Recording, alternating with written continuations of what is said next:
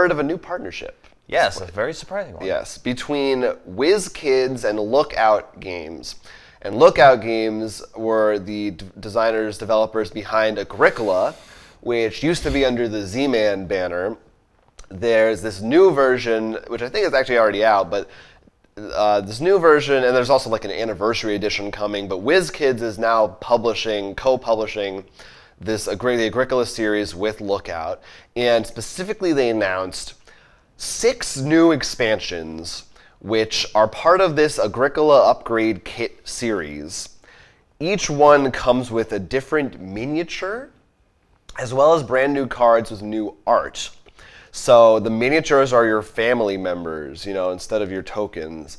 And the cards are new cards. I believe they're totally new, but maybe a mix or some are remakes of old ones.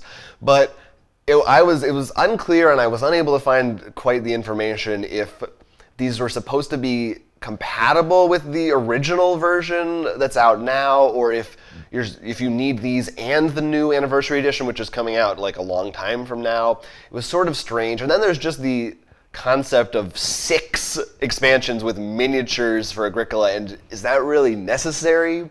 I don't know. Yeah, I mean, from what I can find anything else that really explained it, but what I know is that, when I think of the old Agricola though, there was the Moors, the French one, the fairy, legend, there's dairy. There's the Beale Field or whatever it is. Yeah. So I mean, in terms of 6 expansions, it was close. Well, I guess. But the weird thing is, I guess, they felt different. Like this felt like it's small. These feel like instantly, almost feels more like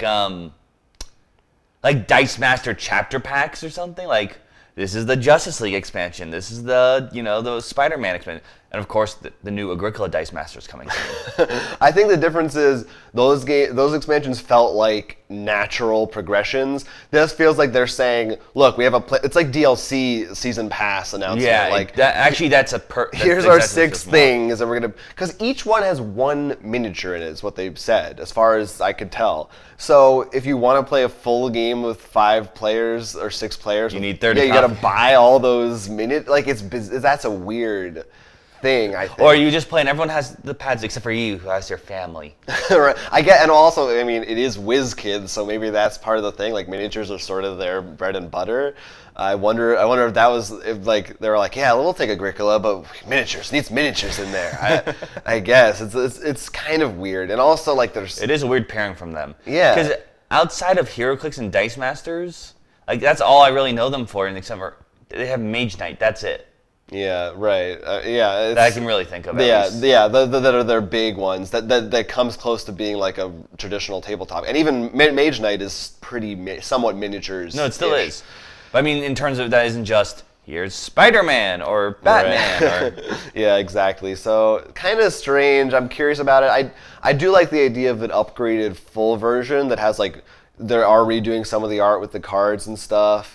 I don't know how much I really need that many new cards. We've barely touched the ones we have, honestly, in the base game because you just pick randomly and there's so much stuff in there already.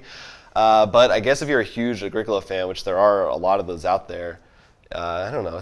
It's weird. We'll see how it works. But I'm very curious to hear more information because I was confused by the press release. The way they refer to them as upgrade kits. Yeah, no, definitely. Is vague and I'm not potentially misleading. I'm not sure.